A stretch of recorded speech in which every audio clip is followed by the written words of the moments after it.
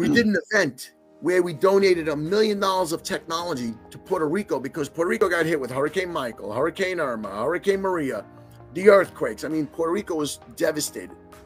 And so we did that for Puerto Rico, but they were still doing that grant. Because of COVID, there was a 1-year delay on that. Then we went out there, we did a whole event out there. We got 14 or 15 farmers started. We hired a team out there. They're now getting the grant going. Now we got some universities on board. They're, it's starting to pick up. And we even went as far as we bought a farm in Puerto Rico. Right. So now we have our own farm in Puerto Rico. That farm is already using the Kiminasi technology because it was one of the farmers that was already using the technology. And so we're intimately involved. But, if there's anyone from Puerto Rico who's watching this and is interested, we still have about, I think, $600,000 to give away. So if you're a farmer, you're in Puerto Rico, give us a call. We want to help you. We want to help you flourish and do well and get your farm, producing